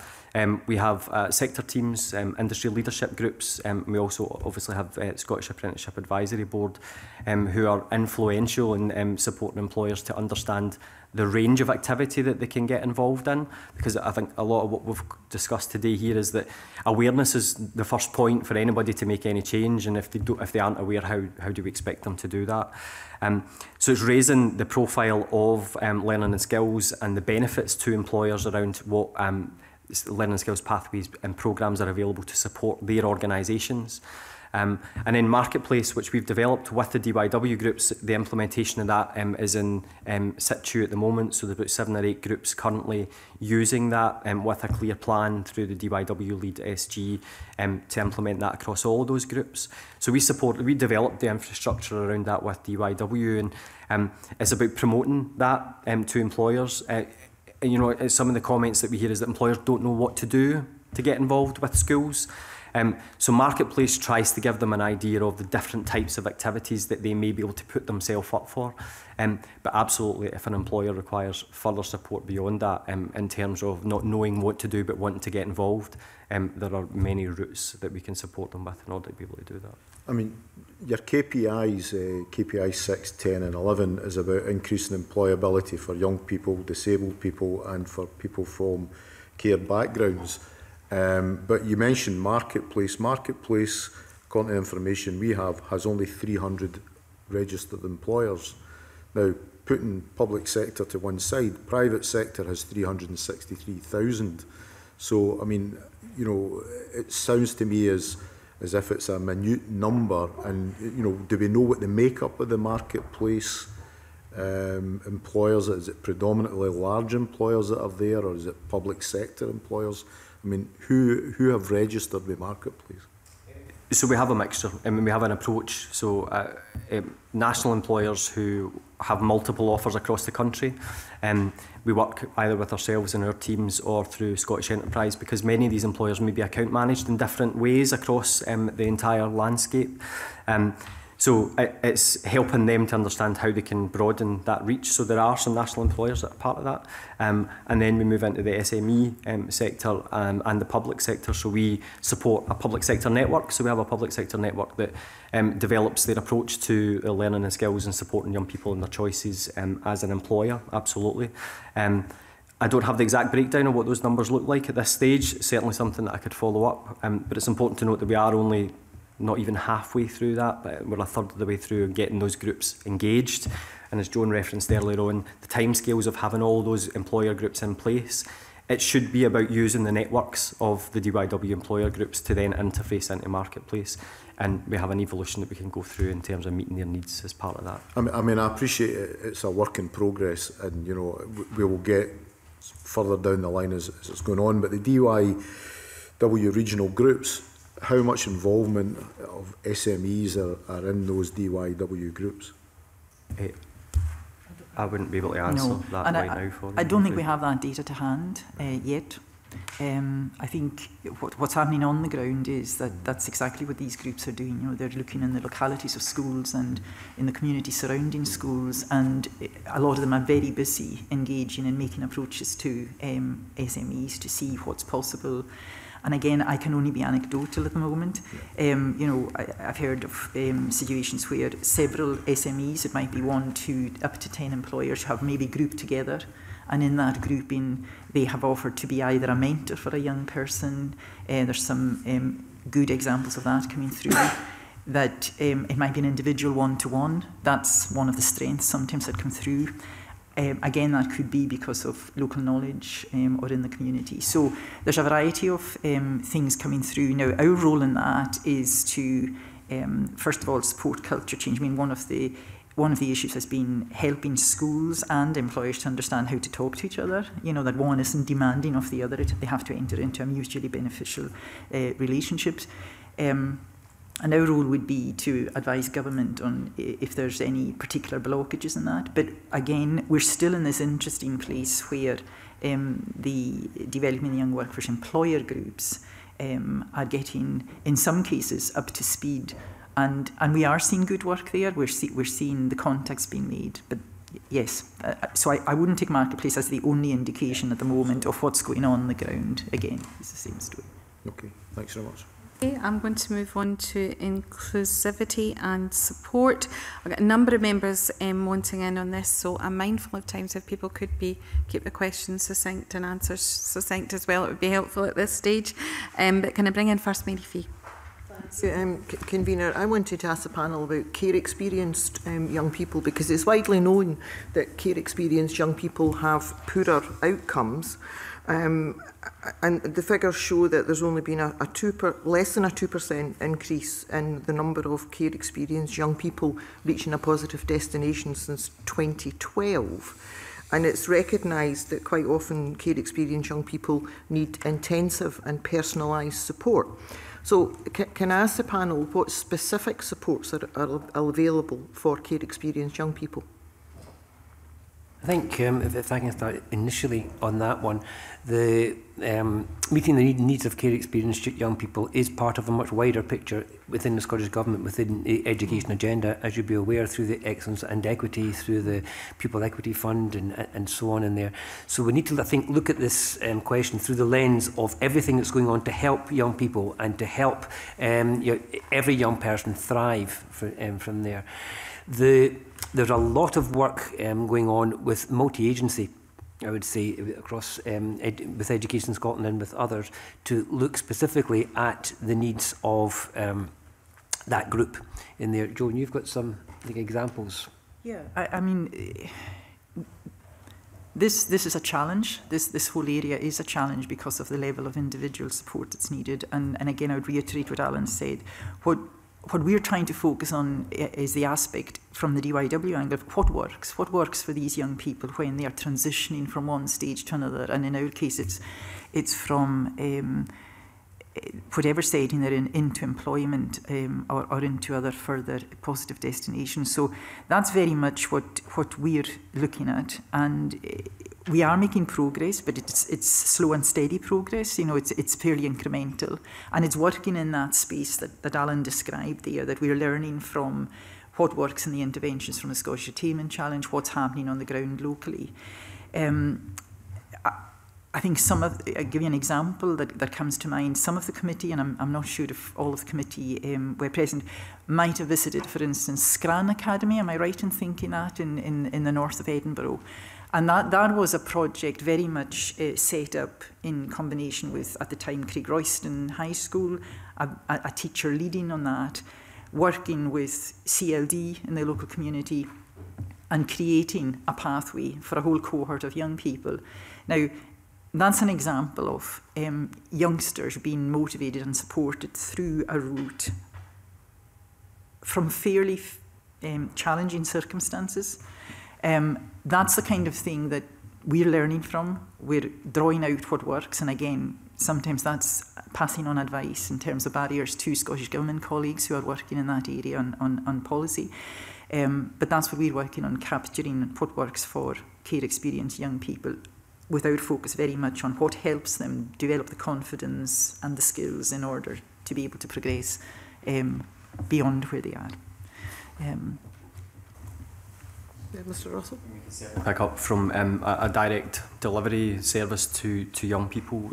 So the targeted support that we mentioned earlier on, that's been described as part of our submission, identifies the socio-economic factors for young people. So it uses those factors to allow the careers advisor and the practitioner who's supporting that young person, whether it's pastoral support or guidance, to make an informed decision about the level of support that they would get. And one of those socio-economic factors that would identify a young person for our maximum level of support, if you like, is through care experience. And that's care experience in any sense, not just the kind of 1 year definition that some of the statistics are reporting against. So we're able to validate what that service level looks like for that young person based on their circumstances, because it may be that they are a supported young person with clear career pathways in mind, etc. So we're able to identify them through that. The enhanced offer on the back of the career education standard, where we brought that enhanced support into S3, so we can start that validation and intensive support with a young person from an earlier age. And we mustn't also forget that the post-school services that we offer are effectively a continuum of the relationship that we have with young people from school into post-school for those that haven't moved into a positive destination. So as part of our corporate parenting plan, because we were identified as an organisation who, as a corporate parent, we extended the intensity of that ongoing support for young care experienced individuals up to their 26th birthday, so that it creates quite a significant window of opportunity, which absolutely it would be what a career intervention or career guidance support would look like. That's not the entirety of it. But what we do is use our network to ensure that whoever's working with that young person or who needs to work with that young person, we can bring them into that environment as part of their learning programme. So there's a commitment there from a service delivery point of view, and also through partnership to extend that. Okay. So if the assessment of needs is done correctly and you produce a needs matrix and children are put at the heart of all of this, if all of that is done correctly and you assess the needs of care experienced young people, why is the percentage of care experienced young people achieving positive destinations only increased by less than 2% since 2012? Well, we can only play our part in that in terms of the services that we're delivering, and it goes back to everything that we've talked about today about the broader support and the information, advice and guidance for all young people and the influencers around their peer groups, their parents and carers, or lack of in many senses. So we can certainly put into place the support mechanisms that we can deploy our resources towards, and then build the capacity in the way that we've described today in order to understand how we support other people to do that. One of the biggest challenges that we've outlined as part of our corporate parent plan is being able to have accurate and up-to-date data on all of those young people who are care experienced or have experienced care in any way, shape or form. So we're exploring how we get data sharing agreements or some way of identifying that at a local authority level, which don't currently exist.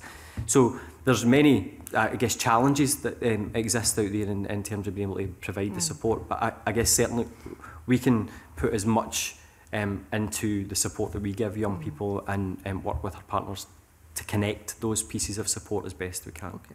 So if I go back to my original question, which was what specific support is put in place for care experienced children, and what you've described as a system of support that is available to all children that are identified that have a support need. There is nothing specific that is targeted to care experienced children.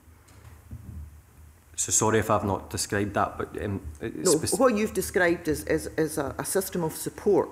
You assess the need of a child and you put the support in place. Absolutely. It's recognised that care experienced children have more challenges and need more support. So the question I asked was, what specific support do you put in place when you have identified a care experienced young person? Specifically, what do you put in place to support that person, in addition to supports that may be put in place for other children that have additional support needs? So our highest level of service or support. And what does that look like? Go to those young people. So that's an ongoing long-term relationship with that young person. So in an example, if we are validating that need on an ongoing basis, we could work from S3 with that young person all the way through until they leave school and then up to their 26th birthday. So that extension of that service in the post-school setting is absolutely specific to our corporate parent plan and our commitment to care experienced young people. Our targeted support and the needs matrix that we use takes account of those care experienced young people and ensuring they get the support that they need. So it is specific to those individuals. It's not just what everybody else gets. And do you have the resources available to deliver that? Because the figures would suggest that you don't, when there's less than a 2% increase in positive destinations. Well, I guess it's not solely SDS's responsibility to deliver an improvement for those young people. It requires the whole system to change their mechanisms and undertake the support levels that they do. So I can't comment on any of that. We certainly deploy the resources that we have in the best way that we can to give the most support to those who need it. Okay, thank you. Thank you. Thank you. Dr. Allen, you wanted in this one? Thanks very much, Convener. I was keen to ask about another group that's perhaps underrepresented traditionally or in the past in the world of work, and that is young people with disabilities. And I was keen to know what you as an organisation are able to do to try to improve the figures around that and also to provide support specifically to young people who are thinking about their career options, young people with disabilities. Sure. So from an SDS point of view, again, as I've just described, that needs-based approach would identify any disability or health condition that a young person may have as a factor that may indicate that they require a greater level of support. So we'd apply the same principles around individualised support. And I think that the service we deliver from a career information advice and guidance point of view is for the individual. So the system that we have round about that gives us a way of working with that young person and allocating a level of service that meets their needs. So that is done on an individual basis, absolutely the same way as I've described for care experienced young people. And you've already made the point that it's not up to yourselves to fix all problems in society, and I appreciate that point, but do you as organisations work with employers where perhaps instinctively you might think the primary barrier exists towards young people with disabilities getting work? I mean, what do you do to try and overcome some of those perceptions? So we have, we deliver the Modern Apprenticeship Programme, for example. So there's enhanced funding for employers and young people who have disabilities and additional support needs in order to be able to put that support into place to sustain them through that programme for up to 52 weeks. So there is additional support there. And we do a lot of work with employers. So one of the most recent pieces is about recruitment guides. So how do we support employers to be fully inclusive and open around and be aware of the different aspects that may play into their recruitment practices and their selection processes to make them more fair, more open. So there is different pieces of work that we do with employers in order to be able to support them to bring young disabled people into their organisation and support them effectively while they're there, because it does require a level of support that they may not experience all the time. But are any of you able to say anything about what might be done to overcome conscious or unconscious bias on the part of employers, which is something obviously that disabled people themselves cite as what they perceive as one of the obstacles to work? I think that's something we're very aware of as we're working with the DYW employer groups. It's to, and that was one of the issues, for instance, one of the things we looked at early on was getting work placements for young people with disabilities. The definition of young people with disabilities, of course, has variation in it, vast variation in it. And that's something you have to unpack almost continuously. And I see cautiously, that some people rate some disabilities in different ways, so there's a huge complexity sitting within, if you want, that very wide grouping of young people. And so again, what we've sought to do as an organisation is to help people that we can influence and work with to understand, first of all, that they're not capping the limit. That's a huge thing on a young person who's perceived or actually has a disability, and that isn't stopping, at this, for instance, at the school level, the school saying, well, you can't because, for instance, undertake a work placement. The other side of that, obviously, is having a situation in which that young person can flourish, that there is an employer willing to offer that young person a work placement. So that's exactly where we are just now, working on the cultural and attitudinal things that we need to do, as well as putting, what's the exact level of support that needs to go into place. We've learned a lot from the number of organisations who are in the field here. One of these was obviously quoted in the original Commission report, and that's Enable, who have had a high degree of success across 11 or so authorities working with young people with disabilities. They have a very high success rate in getting them into positive destinations. So we've captured the learning from that and are working with a number of other third sector and active organisations who are able to support young people in that situation. And finally, and just the other point I wanted to make around it, you've raised it yourself there about work placements.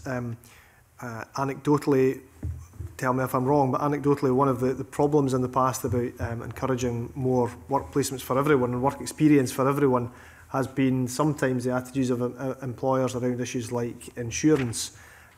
Presumably, there are all sorts of misconceptions to be overcome when it comes to insurance for people with disabilities on work experience, and what's being done specifically to try and overcome some of those anxieties on the part of employers to make sure that people with disabilities get the same opportunities as everyone else. Well, again, that's exactly it. There's a number of issues like that, health and safety issues. For instance, we discovered that on the West Coast, there was a completely different set of rules about allowing young children into maritime-type work placements compared with the East Coast. There's all sorts of interesting anomalies have been thrown up as we've worked our way through all of this. So what CalMac would allow on one side, P&O wouldn't allow on the other side, and so on. So there's all sorts of interesting problems. So we just have to take them on a, almost a case-by-case basis to understand where the blockers sit. So it takes us into very interesting territory, but that's ongoing. Yeah, I'm very aware of that. Thank you, Convener. Thank you. I've got two members still waiting to come in on this. If they could be succinct, that would be really helpful. Can I ask Joan Lamont? Thanks. It's really to follow on from those issues. I'm interested in, first of all, the level of training you have in relation to dealing with different additional support needs. So, for example, last night I was at a launch of a report called Not Included, Not Engaged, Not Involved with Scottish Autism, National Autistic Society and Children in Scotland. And they've produced very worrying evidence about the extent to which young people are excluded from school either informally or formally or in part-time timetables, and therefore are not secured in education. I wonder how you factor in an understanding of that to the support that you would give to a young person with autism, because I think there would be lessons from that for other things that exclude people. But this is a good example of a young person who may not be in school regularly, maybe because the circumstances are not supported to stay in school. What do you do to make sure that their opportunities to access proper careers advice is there? If you want, yeah. So I think we do that through a number of different approaches. The one that you've touched on I think is absolutely crucial, which is partnership working. So using specialist agencies and people with expertise. We don't expect our frontline careers advisors to have that kind of knowledge and expertise, but they need to know how to access that in order to put together a package of support for a young person. So what we'd also do is work really closely with our schools who have that kind of in-depth knowledge of young people. And you're right to say that some young people are not in that school setting. So we have staff who are able to go out and do that kind of intermediary role and provide support if a young person isn't able to come to us to access it, which can be really important for a young person. And it comes back to some points we made earlier as well about changing perceptions in terms of employers and how we would hope to try and make sure that we have a package of support around that young person that's based on the reality of the opportunities that are there, but always being aspirational for that young person, and in particular paying attention to their personal needs and their own aspirations and their own desires, and trying wherever we can to make sure that the information, advice and guidance that we give to them is in line with that, and building their own capacities so that they're successful in their transitions, that they sustain those, and that there's a long-term future for that young person. We also do invest a lot in CPD for our own staff using other agencies. So we've worked with, we haven't touched on mental health today, but that's one of the issues that's been really prevalent, I guess, in terms of the work that we do, and making sure that our staff are fully aware of all the resources that are available to young people so that they can bring those to bear. Another important thing, maybe just to mention finally, is just around the work we do with parents. So it's taking that family-based approach and making sure that they're involved in every stage that we're making the support available to young people. This report regularly having to battle with a system that's finding it difficult to manage their young person, and there are actually very simple things that could be done to support them. But how do you monitor access to careers advice by a young person who may be in and out of the system? Whose responsibility, you talked about face-to-face and one-to-one, whose responsibility is to track, and an example of a child with autism is a good one, but there will be others, that child is having access, or simply because in their absence nobody is sort of tracking that down to make sure they get that advice and support? So I guess in schools what we'll find is a network. It used to be classed as opportunities for all coordinators or groups that maybe now be classed as DYW groups, but whatever environment whatever name they're giving themselves, there is a very close-knit environment in schools that focuses on those young people who are not engaging with either services or in school generally. SDS careers advisors are certainly part of that, with pastoral guidance staff, etc. Our careers advisors play quite a pivotal role in delivery of the opportunities for all commitment for 16 to 19-year-olds. So even beyond school, we retain those networks. So we use either local employability partnerships or local authority groups in order to work with the different partners that are around, using the data from the shared data set where we know young people are either unconfirmed or unknown, and agreeing a plan of action about how we find those young people, if we're being quite blunt about it. I mean, there is absolutely an ownership of that through the partnership for opportunities for all that do that, and in a school setting. And the different partners identifying who might be working with that young person, and can we do something differently. You know, we've many examples of careers advisors engaging with non-attenders outside of school at the agreement of that group, because they feel that the relationship that they have, because it's impartial from a career information advice and guidance professional, is better to try and facilitate the return back into school, and with many occasions where we've seen that as well. So there's a kind of group ownership around that, and I guess in post-school setting, if they're not in a school setting, certainly as a lead partner in Opportunities for All, we are responsible for understanding where young people are. Non-attenders are a very generic group, because we can not attend for all sorts of reasons, including the fact that schools informally excluded them. But I wondered whether, and last question is, do you have specific training with people who engage with careers round specific conditions? So like developmental needs of a young person with autism, would you have that specific training, which you understand that child is not simply a non-attender, but even if you're going to engage them, you need to engage in a particular way? The professional capacity of career information advice and guidance staff is to either provide that support or know who does provide that support. We've got a huge commitment to equalities at SDS.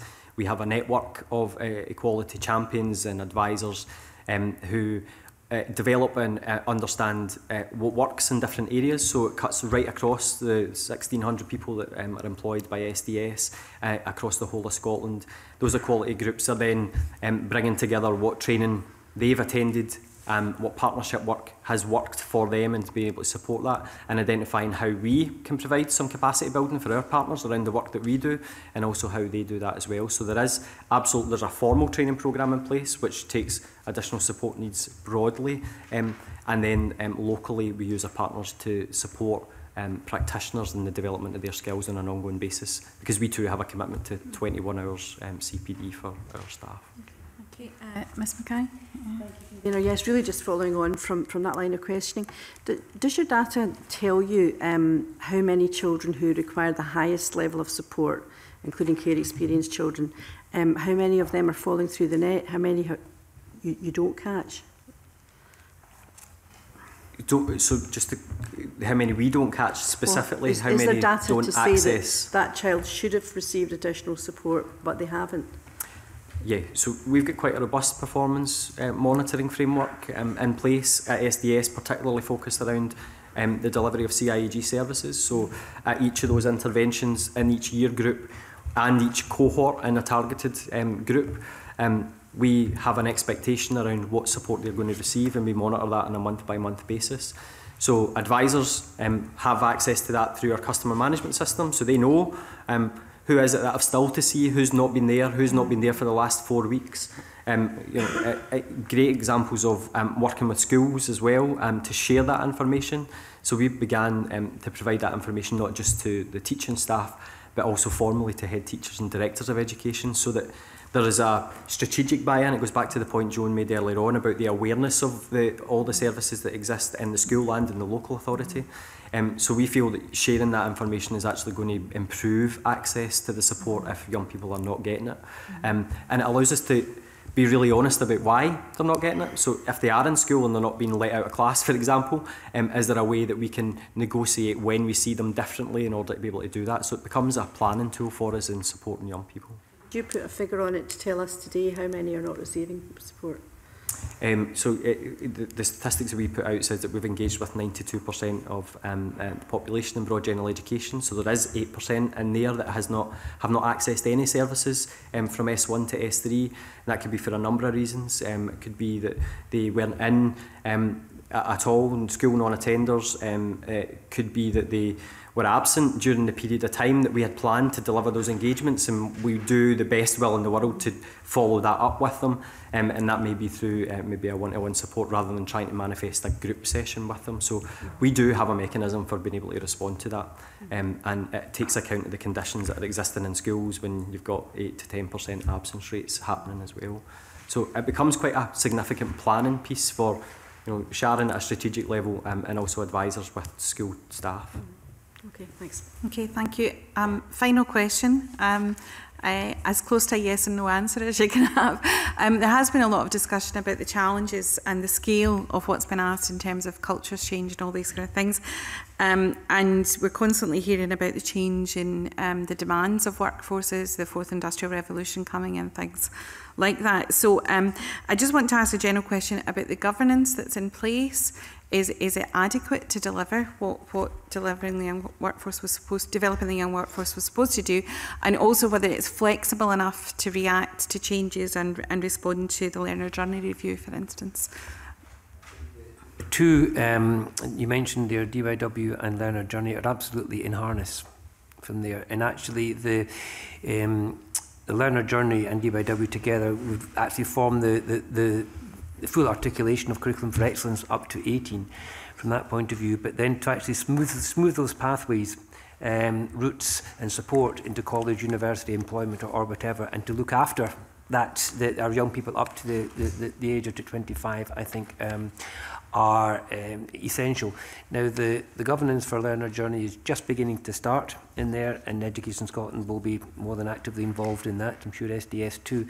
And we are making sure that internally it matches with our developing young workforce, but the expectations coming from the programme for learner journey are exactly the same in there. So yes, it's more than adequate, I would say. Thank you. Mr Russell, do you want? It's quite a pertinent point. So the change theme leads across each of the DYW themes are already considering the progress that's been made and the learning that we've taken from the first half of that programme.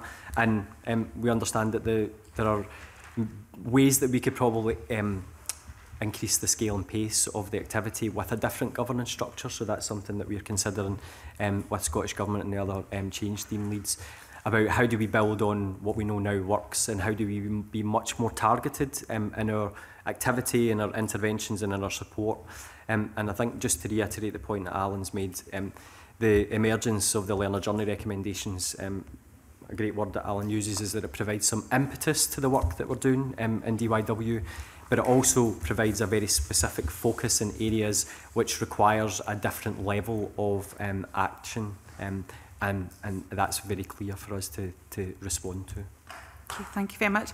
Can I thank both Skills Development Scotland and Education Scotland for their attendance this morning and their contribution. I'm going to suspend just for a few moments to let the panel leave the room. We're moving on to agenda item 2.